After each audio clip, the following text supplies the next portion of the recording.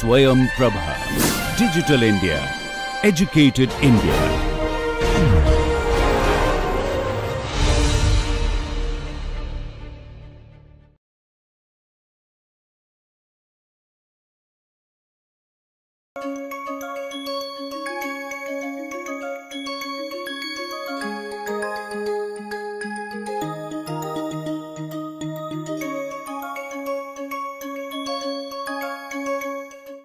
In this session, we are going to look at appreciative inquiry. It's a positive turn of OD or organization development. How it is a positive turn?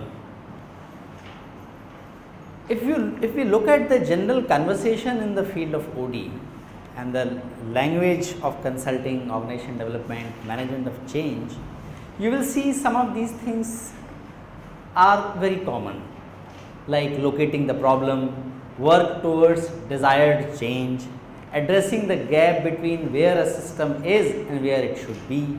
So, terms like diagnosis, intervention, this suggests that OD and management of change are about solving issues and challenges, isn't it? If we look at the sessions till now and if we analyze the general nature of conversation and tone, it looks like as if there are problems and management of change is about addressing those problems. So, if we stretch this language further, these terms sounds as if organizations are problems to be solved and management of change or organization development is a method of solving problem, isn't it? However, there can be an alternative way of looking at the whole thing, looking at organization development and looking at management of change. So, AI is a change in that tone of management of change and OD. It's an approach which is strength based. So, instead of deficit based and problematizing the change process, it looks at organizations not as problems to be solved, but miracles to be embraced. When it was first proposed in late 80s, this was seen and still it is recognized as a path breaking change in the field of organization development. Very few changes happen in the social sciences or the field of management which are of this much significance, because in a way they have invited to look at the whole enterprise of OD and management of change in a very different way. So, it is succeeding many of the traditional analytical models in business and society. How that works? So, let us take an example. Like most of the sessions, we start with a small situation. So, let us look at this case. Basically, appreciative inquiry is about looking at the positives and converting the situations in positive propositions. Instead of looking at problems, we look at the possibilities in this process. So, through a case let, we will try to understand it. So, this case is about a consulting firm which specializes in dealing with difficult conflict in organizations, labor management issues, gender conflicts and issues of diversity. This case is not my personal experience, unlike many cases which we have discussed till now. This is drawn from the very famous paper of the David Cooper-Ryder and Whitney in Public Administration and Public Policy Journal. We will talk about the founder of the AI approach also. Cooper-Ryder is one of the founders of appreciative inquiry. So, this is a consulting firm which specializes in dealing with the difficult conflict in organizations. So, this consulting firm is retained by a Fortune 500 corporation for the past several years. The contract is around sexual harassment, the issue are about power, the glass ceiling and many things related to sexual harassment. The firm has specialized in this area for some years, and now the leader of the firm is beginning to ask existential questions like, are we really helping the organization? They are working with this organization for so many years on this field, and here is a existential question. So, they have been working on the issues for 2 years, and by every measure, the number of complaints, lawsuits evaluation from the sexual harassment training programs, word of mouth, problem continued to grow. And this must be a puzzling thing for a firm which has a specialized knowledge in this field and they do not see the impact of their work. So, furthermore, people are now are not coming to the workshops. Those who come seem to leave with doubts. Post workshop interviews show that people feel less able to communicate with those of the opposite gender. They report feeling more distance and less trust, and the glass ceiling remains. The leader of the firm approached AI expert, and in this field the founder of the AI process himself, for the professional help. This is the case. Now, can you imagine how AI appreciative inquiry approach can be used to prevent the sexual harassment at workplace? In this situation, all the right things which any logical person will be doing from the paradigm of problem solving.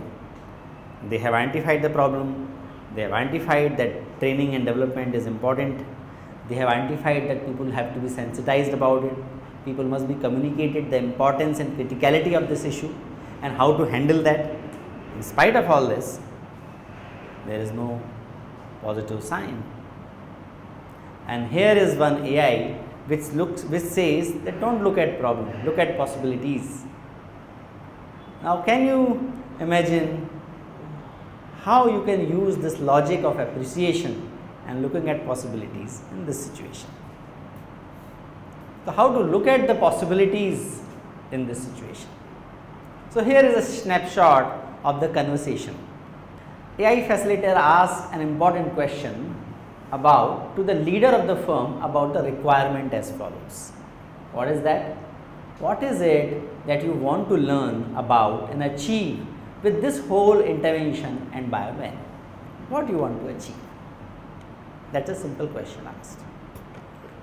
What you can imagine would be a answer of the client. The response of the client is as follows. We want to dramatically cut the incidence of the sexual harassment and we want to solve this huge problem or at least make a significant dent. We want to solve this problem. That's a very straightforward requirement. And they have the data as well, because in last 2 years they know the severity of the problem, which are the pockets in terms of the geography or in terms of the cadre where this problem is more prevalent.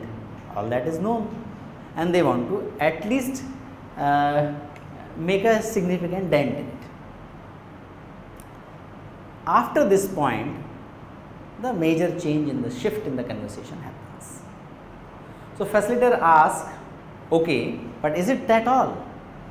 You just want to solve the problem, or can you think about something else in the same domain? And after a few iterations, what came out was the answer from the client, and the answer was, what we really want to see is the development of the new century organization, a model of high quality cross gender relationships in the workplace. So, you can see, instead of looking at the situation as a problem, they have now shifted the conversation towards the possibilities. We want to see a new century organization which has high quality cross gender relationships. So, this is a glimpse of the process where we look at a situation from the perspective of possibilities. So, AI originates with the affirmative topic choice. In the previous example, if the sexual harassment is the situation they want to address, the topic, the choice of the topic is not about the problem, it is about the possibilities, though it is in the same theme. But instead of calling it sexual harassment, if we shift our conversation around good functional cross gender relationship, then you see we have given a positive turn to the whole conversation. And secondly, AI is a generative process of search, not in current ideals or explanation, but search of the possibilities, and that happens not as a top-down approach. That happens with a collaborative, practical and provocative manner. Many a time we will see in the AI, hundreds and thousands of people are involved in these conversations. How it happens, what are the principles, that is what we are going to look at in today's session. So, who propounded this approach? David Cooper Ryder. David Cooper Ryder was the student of Professor Surendra Srivastava in the Case Western University in Cleveland, and while working with the Cleveland hospital with the doctors, David came across that the whole perspective about management of change and organization development can be shifted towards the positive tone, and that became his thesis. It became a world famous thesis. Professor Surendra Srivastava died few years ago, but David Cooper Ryder continued to work in the field of AI and has influenced hundreds of organizations across the world. 2 years ago, I have had opportunity of attending his workshop. We are doing some work together in the field of positive change, business as agent for positive change. So, AI process, it is an inquiry that is a collaborative and collective and applied search for the best in people, in their organization and the relevant aspect of their surroundings. It begins with the discovery of what gives life to a system when it is at its best. AI revolves around well-crafted questions. That very important component of AI is well-crafted questions, because they direct the conversation. Conversation in turn create reality in organizations. So, AI revolves around well-crafted questions. Those lead a system to awaken and heighten its positive potential. It may or generally involves hundreds of or sometimes even thousands of people. AI process goes through the 4 key stages. The first stage is called discovery. The key question in the discovery phase is what gives life, the best of what is. It is about appreciating what it is. And as I mentioned before, we do not look at organizations or human system as problems to be solved, but miracles to be embraced. So, the conversation do not start with what are the problems, conversation start with what is giving life to the system. In spite of the limitations which we are concerned about,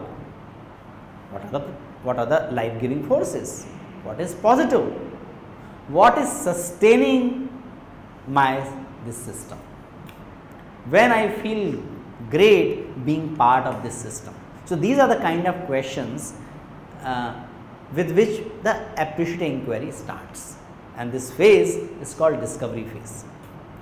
Discovery phase leads to dream, and dream phase is governed and directed with one key question, that is what might be.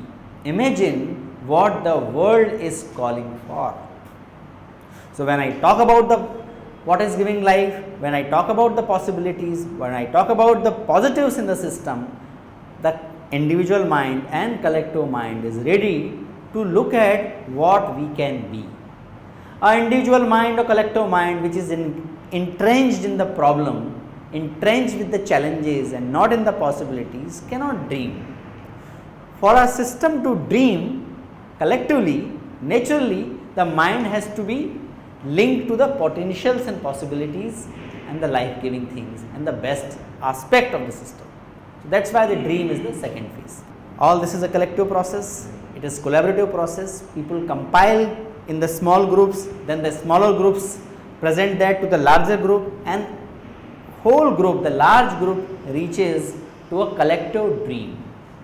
And after reaching to the collective dream, without worrying about how it will happen, how we will get the resources, etc., just they focus on the dream. Here in the dreaming stage, we use analogies, colors, pictures, graphics more than the language in words, because these things unleash our creativity and vision. After dream phase comes the design phase. That is where the conversation happens about how can it be. Simply stated, in organizational context, this is about what systems and processes can help us to realize this dream. After the design, the destiny phase comes, that is about how to empower, learn, adjust or improvise to realize and to put up the systems and processes we designed, we identified in the design phase. In earlier days, destiny phase used to be called delivery, but later on the word delivery was changed to destiny, because in a way in this stage you are writing your own destiny, because you are creating reality based on your collective and provocative vision for yourself and for the system. So, these are the 4 key stages in AI, which is called, that is why it is called 4D process. In the discovery phase, we mobilize the whole system inquiry into positive and the life-giving forces and features. In the dream phase, we create a clear result-oriented vision in relation to discovery, potential and relation to the question of higher purpose, what we can become. Design phase is about creating provocative propositions of the ideal organization, that is, what systems and processes can help us to realize our dream. And the destiny phase is about strengthening the capability of the whole system, creating processes for learning, adjustment, improvisation, formation of the groups around provocative propositions and designing on who will do what and when. The question is why this damn thing works and how it works. It looks very simple. When we present the apparent form of AI, sometimes it sounds simplistic as well. How the simple things like turning the process of inquiry towards the possibilities can work. It works in a deeper individual and collective psychological way. So, there are certain principles which are behind the success of the AI process. These principles are called constructionist principle, principle of simultaneity, poetic principle, anticipatory principle and positive principle. We will look at these principles one by one. Constructionist principle arises from the basic tenet of the human reality, and that is human reality is socially constructed. There is no reality out there. Through our conversations and perceptions, we create our reality. So, Gergen is the great scholar who first talked about the social constructionist view in a very systematic and powerful way, and AI operates on the constructionist principle. If we apply the social constructionist view, social construction of reality perspective in the organizational context, that means human knowledge and organizational destiny are interwoven. As you start knowing about the system, so you are able to create that kind of system. If we keep conversing about problems, we will keep having problems and we keep solving them and we will keep operating from the deficit mindset. But if we start conversation about the possibilities, we can shape the reality around the potentials and possibilities. So, it does not mean that it overlooks the problem, but then the conversation about the possibilities and potential overpowers and addresses the problem, larger problem. That is the that's how the constructionist view is applied and it works in the AI process. The purpose of inquiry in AI is the creation of generative theory. What does that mean? It means theory is not given from outside. Theory about organization, theory about a situation, theory about a challenge is not supplied from outside or it is not given. We can create new theory around new conversations which is on the potentials and the possibilities.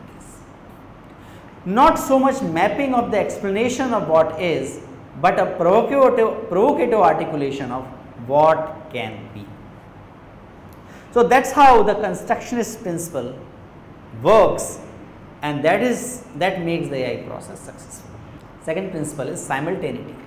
Simultaneity principle in a very simple term says that inquiry and change are not truly separate movements. You can reflect about your own situation. The moment you start inquiring about your potential and possibilities, the change will start. Same thing is about the organizational system. If in organizational system you start an inquiry about the change and possibilities, change naturally starts. So in a way we can say intervention starts with inquiry itself. The seeds of change are implicit in the very first question we ask. If I ask question how I address the sexual harassment problem in the organization, I will be open to some type of intervention and a certain type of conversation. When I shift the question, when I replace this question with another question that is about how we as an organization we can have a very functional and joyful cross gender conversations and cross gender relations, we will open up to a different kind of interventions. So very question directs the people that to think and talk about the things that people discover and learn. The question inspires images of the future determined. So the question has the potential to inspire the future. In Hindi heartland, there is a common question asked about society or about the individual by some elders at times when they are not very appreciative of those kids. The question is, beta tera kya hoga? What will happen to you?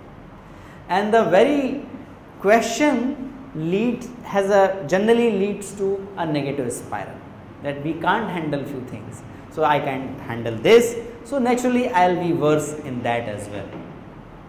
In my school days, one topic in the elocution competition used to be very popular, Bharat ki Dasha. And invariably, whenever we would talk about Bharat ki Dasha, the topic like this, we would start talking about Bharat ki Durdasha. So this is the power of the question. The tone and the direction of the inquiry is set by the question.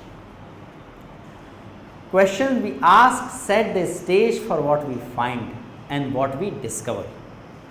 Question decides which is the kind of data we look at, and that data becomes the linguistic material out of which the future is conceived, conversed about and constructed.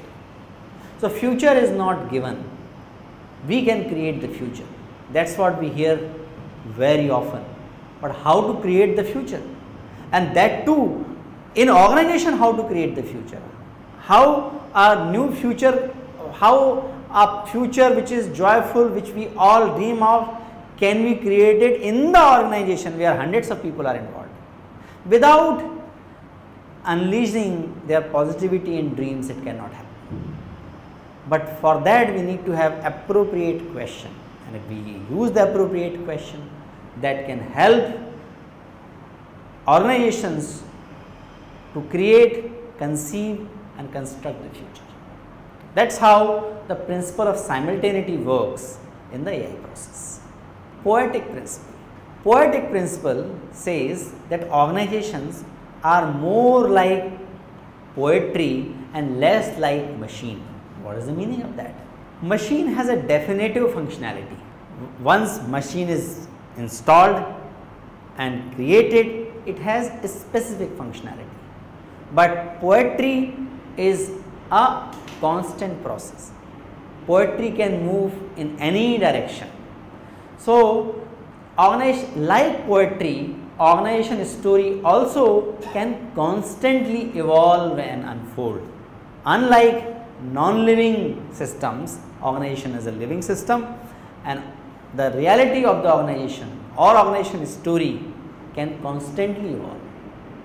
That means past, present and future are endless source of the learning, inspiration or interpretations, precisely like, for example, the endless interpretive possibilities in good piece of poetry or a biblical text has. We look at our scriptures or biblical text, same story, similar story can be interpreted in hundreds of ways. Similar text is open for the interpretation in many different ways, and that can work for different people. In the same way, organizational reality is also not fixed. It can be interpreted in multiple ways. We need to be awakened to that possibilities, and AI awaken that possibility, and that's why this principle is called poetic principle. The important implication is that we can study virtually any topic related to human experience in any human system or organization. So here David Cooper Ryder gives an example that while working in a social development organization, during the discovery phase, when a question was asked, what makes you feel best, and when you feel best being part of this organization and doing your work, people said that they feel joy when they see they are able to make some positive change in others' life. That kind of answer can come from executives of business organizations as well. When you see that your work is making difference, a positive difference to the world, you experience a different kind of joy. But in the management scholarship, there is not much literature on executive joy. In the OB, organization behavior course, you might not have come across a topic like executive joy, but joy is so important as part of your work experience.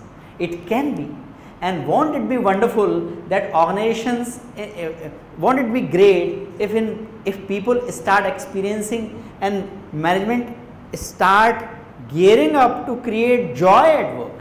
So if management is geared up and HR function is geared up not only towards creating commitment but creating joy at work, you can imagine that the kind of system being developed, the kind of policies being adopted, the kind of workplace you arrange, that all will be very different.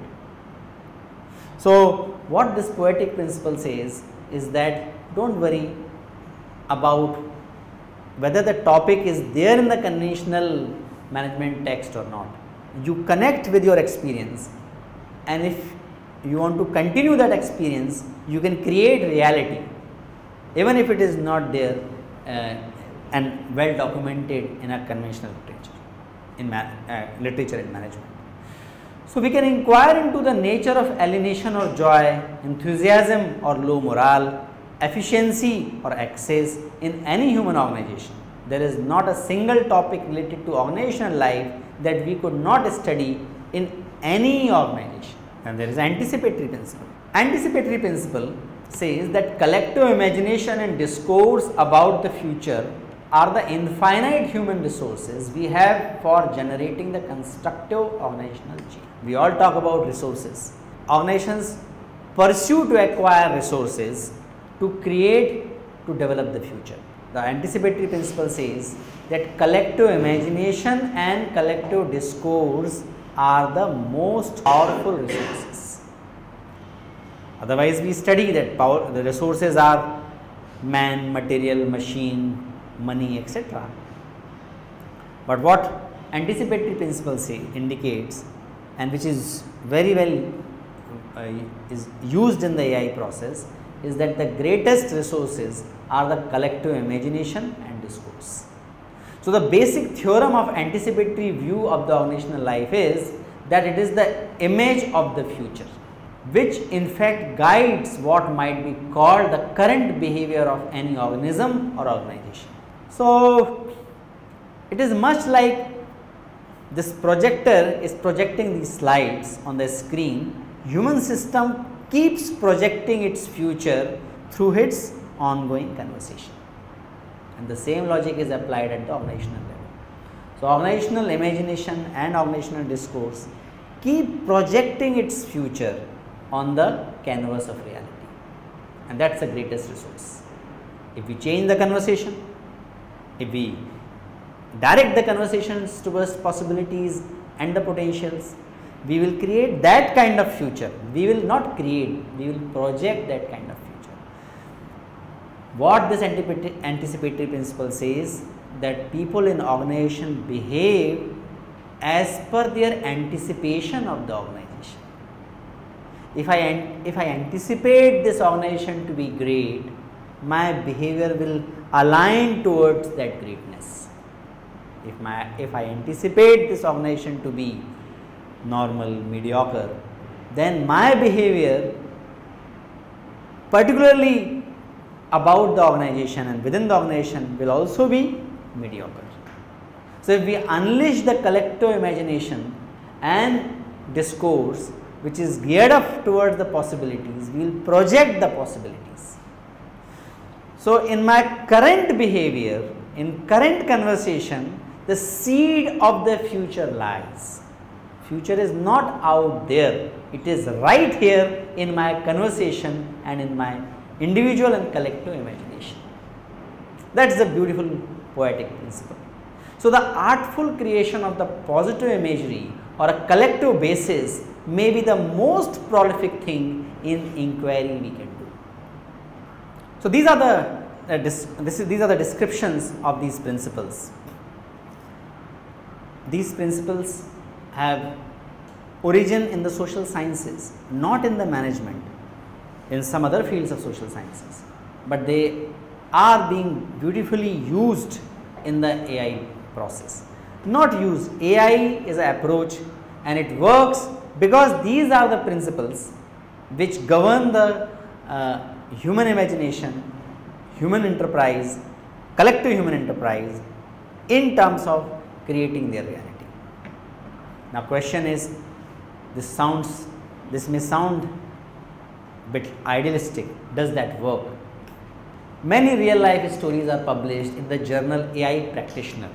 So, AI Practitioner is a regular journal where the leading practitioners of the AI and facilitators of AI keep contributing the great stories. Hundreds and thousands of organizations are being benefited by this, whether government organizations, commercial organizations, private organizations, developmental organizations. When Cooper Ryder and Surendra Srivastava decided to publish their work in the form of a book, and they decide a very reputed journal, one of the most reputed journal in the field of management, they signed their paper. Their paper was almost accepted, and a very renowned management scholar who was the editor of the journal said that your paper is of the 60 pages. I will be happy to publish this paper if you convert that into a 35 pages document. That was the time, and this message was coming from a very, very reputed, perhaps the most reputed journal in the field of management. Cooper Ryder and Srivastava decided not against following this advice. They decided not to publish in the journal, but to publish even the larger discourse and more elaborate process of AI in the form of the book series. They published it, and they got the calls, invitation from the UNO to apply this process in the multinational meetings, where very responsible policymakers from hundreds of countries were participating. So, this is the impact of this process, that is where it worked. And in Appreciative Inquiry handbook, there are dozens of cases, real life cases, very well documented. It says that it has worked in those organizations. There are many organizations in India as well, where they have used the process of AI, they have applied the AI approach and are benefited. Nicholas Piramal is a live case study. ACG Worldwide is again an example where I have had opportunity of implementing the OD process with the AI approach. Many civic groups like Imagine Nagaland, Youth for Peace, they are the huge organizations. Thousands of people are involved, and they are significantly benefited by AI based intervention.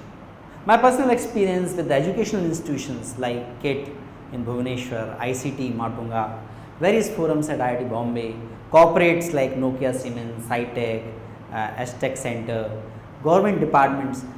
We have had opportunity of directing the OD process with the AI approach. So, with these documents and experiences of many other practitioners and my personal experience, we can confidently say that AI process works. What is really important is the right approach, and if we apply this approach in the true sense, AI works. Irrespective of the context, irrespective of the nature of the organization we work on.